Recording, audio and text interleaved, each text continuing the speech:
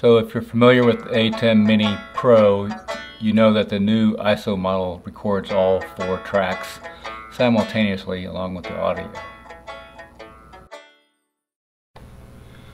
So I have upgraded my ATEM Mini Pro to an ATEM Mini Pro ISO, and you can kind of see it here.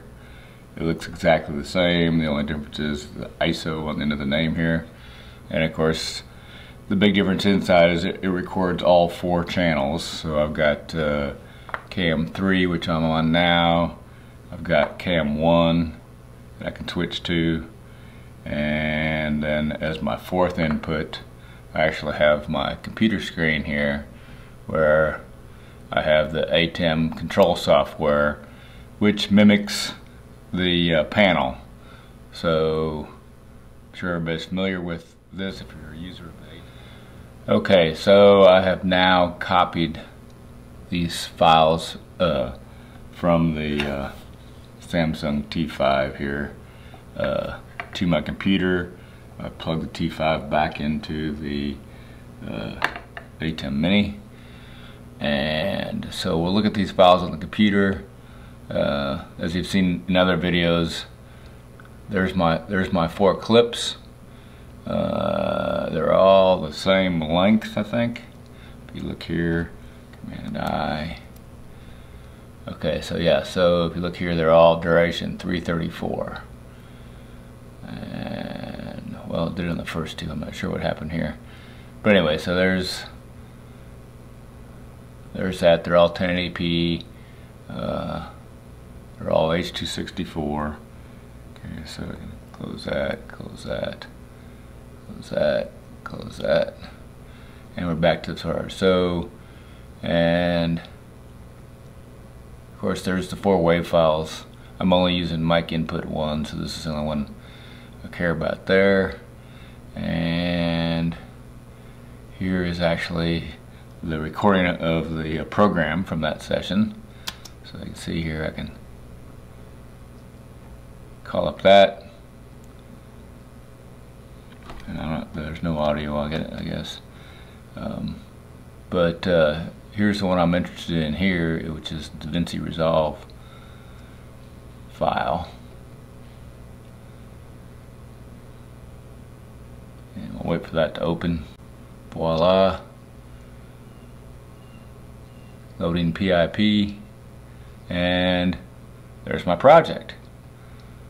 So as you can see, it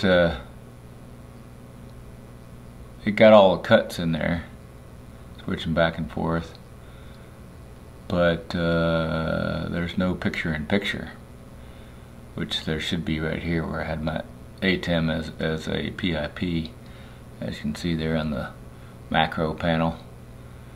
So the information is actually there.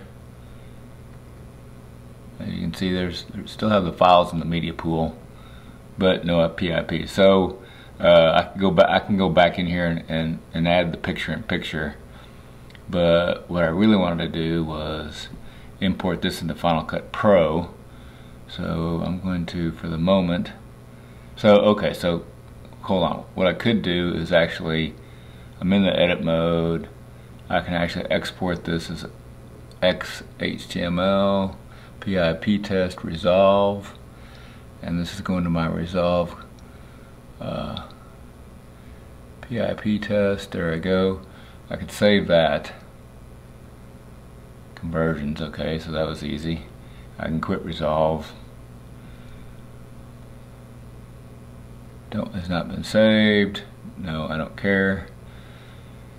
Okay, so now if I go back to that disk on these conversions,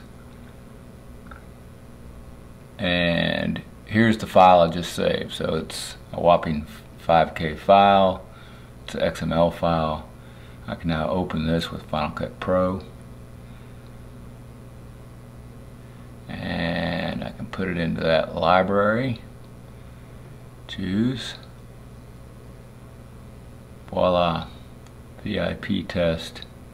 And let me open that one. So there it is. So it looks exactly the same as the rest of those. So, and then here's my, it automatically imported the 4 media files. Okay, I guess it did not import the audio files by default. That's strange. Okay. So anyway, here's the same exact file, and I'm in Final Cut Pro. It's got the cuts, but again, no PIP. So if I want to put my Cam 2, if I want to make this my PIP, I can just drag this on top. And because it's the same length, it's automatically synced. So I can pick this, I can shrink it, and I can drag it down here. That looks good. And now I got my picture-in-picture. So, I mean, it's not terrible. Of course, I don't want it to be there. I want it to be here. There we go.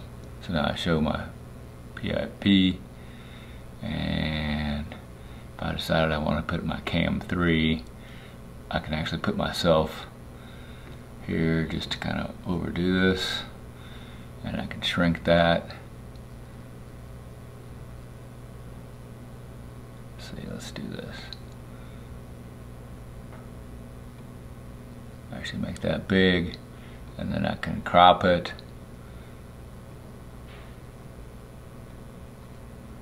There I go there.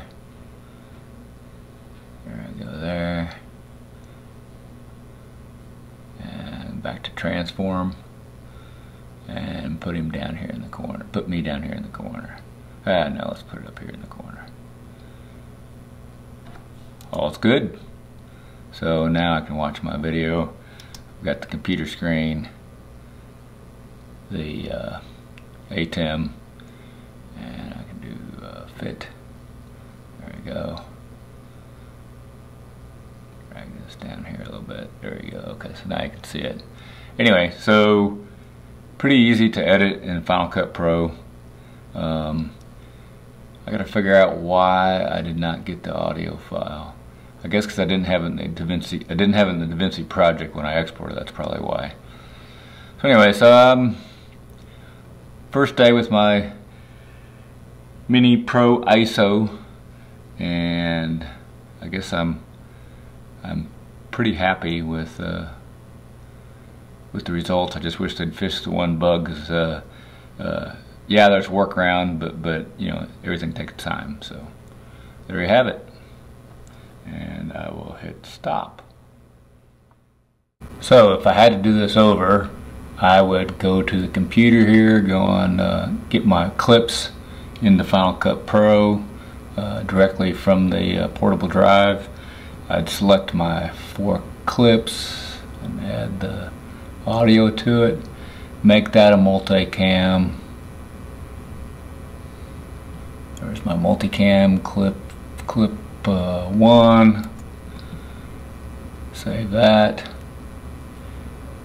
and there's my MultiCam Clip 1. I would drag that to the timeline. So there's my angles. There's my 4 angles on my 4 different channels, and then I would just play the playhead and basically just reproduce the cuts. 2, and then 3, and then 4, and back to 3. So blow that up, you can see I just did the cuts there. And if I want to do the picture-in-picture, I know that was Cam 2. Yeah, there you go. So there's the ATEM. Drag that on top of here. Again, it's the same length.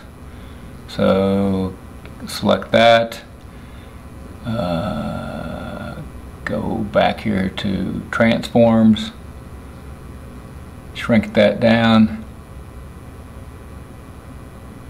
Okay, hold on. Let me get rid of this. View angles. Okay, so view. 25%. So I shrink this down. There's my PIP. Put that up there, and done. So there's my PIP. And if I need to turn it off, I just do a stop, hit my blade tool, and then I could either just kill it like that, and then hit my blade tool again, and hit the V key and turn it back on. So anyway, so you get the idea. But basically, you can either get all the clips already cut with no multicam, or you can do the multicam and then reproduce the cuts and add your own picture-in-picture. So it's not quite as easy as I would have liked. Hopefully with the next update they'll improve the firmware where some of this will be automated. The PIP was put in there, and they made your 4 clips a multicam clip automatically. That would be awesome. So anyway, that's all I have today for day 1. Thanks for watching.